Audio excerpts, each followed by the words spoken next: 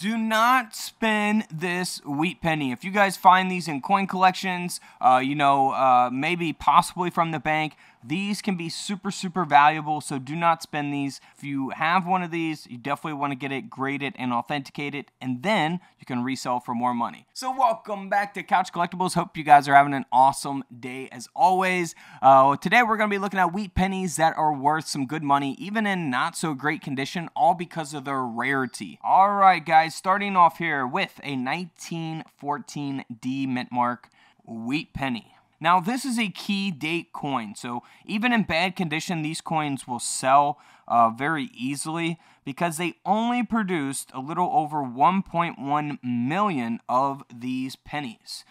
So the coin is only graded at good details, it's not in the best condition, and the coin still sold for over $100. Now, if you have this coin in a very, very high grade, which is very good condition, then you are talking thousands of dollars. All right, so also the 1917, this is what you want to look for on your 1917 wheat pennies, is a doubled die obverse. So look for that doubling, inspect your coins with your coin microscopes. I have those available on my Amazon affiliate link, Couch Collectibles Amazon affiliate link in the comments below. Also, couchcollectibles.com for everything else, coin roll hunting mats and all that good stuff is on couchcollectibles.com. I'll put both links in the comments below.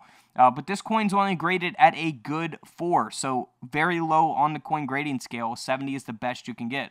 And the coin still sold for over $180 because it has that doubling on the obverse of the coin. So again, if it was in better condition, it could have sold for thousands of dollars. We want to look for the 1922 wheat penny that is missing the D mint mark. So all these pennies in 1922 is supposed to have a D mint mark. They only produced the 1922 D, and they produced over 7.1 million of those coins. However, if you find one without a D mint mark, then you could be in for some money, because this coin at an AG3 grade, you see how bad of condition this coin is, sold for $345 at auction, all because of that missing D mint mark. So super rare to have that coin. Now, here's a 1924 D mint mark. Now, they produced just over 2.5 million of these coins. I feel like the 1924 D kind of gets overlooked because you got the 1931S, 1909 SVDB, you got the 1914 D. So always look for the 1924 D as well, because this coin sold for over $100, graded at an XF40. Now here's the 1931S. So this is what I was talking about. This is also graded at an XF40, sold for around $100 as well. For the 1931S, they did produce just 866,000 of these coins. So they can be extremely valuable if they're in very, very good condition. All right, here's the 1936 doubled die obverse. One of my favorite coins to look for when searching wheat pennies, of course. You want to look for this doubling. Here's images showing you doubling to look for on the 1936 wheat penny. Now, this coin is not a very high grade. It's graded at an XF40. It's not super low, not super high. The best grade you can get is a 70. Now, if you had this coin at a Mint State 70 grade, you would be talking a lot of money, thousands and thousands of dollars. So in this grade, an XF40 grade by PCGS, the coin ended up selling for $161 at auction. It's super rare to find the 1936 doubled die obverse penny. All right, next up is a 1941. I feel like not many people talk about this one. This is the 1941 doubled die obverse. So again, you want to look for that doubling on the front of the coin. Now, this is a very, very common coin. 1941, they produced over 800 million of these coins.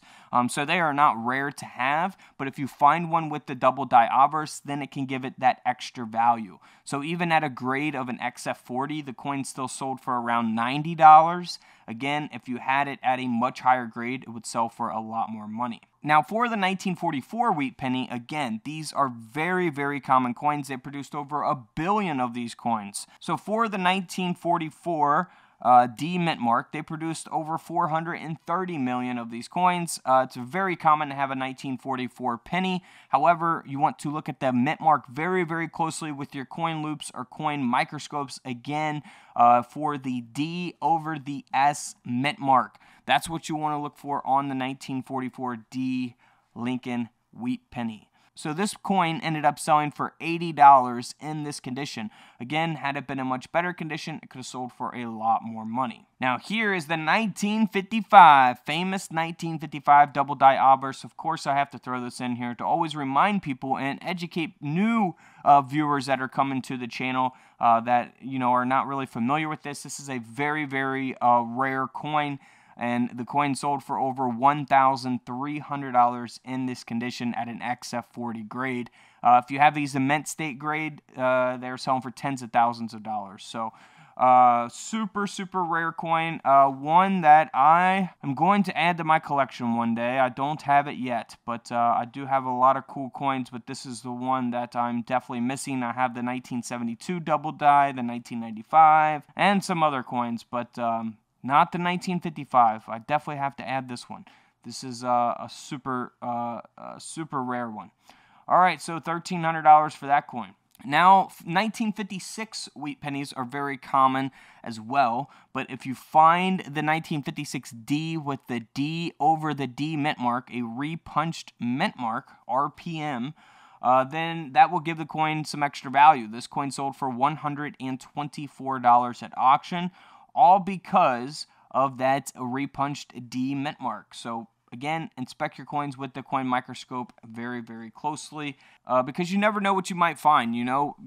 People pass up 1956 pennies all day long. People have wheat pennies in their coin collections that they don't really inspect under a microscope and look for double dies and repunch mint marks and things like that. So if you purchase coin collections, inherit a coin collection, inspect each coin individually very closely so you don't pass up something that can be valuable. Alright guys, don't forget to subscribe in the middle. Feel free to check out the videos to the left of me, and until tomorrow, I'll see you guys in the comment section below. This is Couch Collectibles, and this is where I disappear.